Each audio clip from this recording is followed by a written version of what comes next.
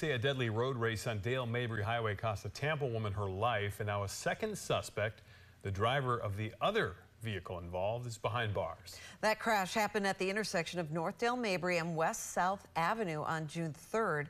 News Channel 8's Alessandra Young joins us live outside the Tampa Police Department with how they found that second driver.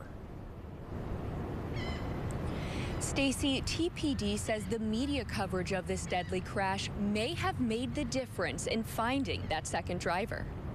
Officer Nick Wilson with TPD says media coverage of the fatal crash helped get the word out. We received a phone call on Monday from a representative of 19-year-old Daniel Hernandez. The representative advised that Mr. Hernandez was operating the motor vehicle that we were looking for, in this case, the black Camaro. He also requested a meeting. During that meeting, Wilson says they interviewed Hernandez and a passenger. The passenger was in the vehicle at the time of the crash. They were not actively participating in the racing.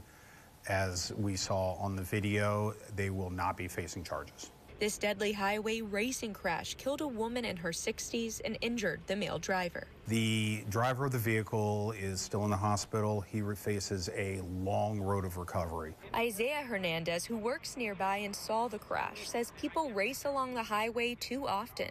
It's bad around here. People don't pay attention. People are constantly speeding up and down this road all day, all hours, and something really needs to be done about it. Both suspects, Andy Moya Robanya and Daniel Hernandez, are charged with vehicular homicide and racing.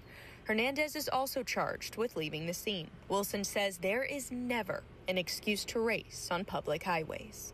We all drive these roads. We all want to go home at the end of the day. Do not race. Officer Wilson says that if you witness any street racing or see it on social media, you are asked to contact their non-emergency line. Live in Tampa, Alessandra Young, 8 on your side.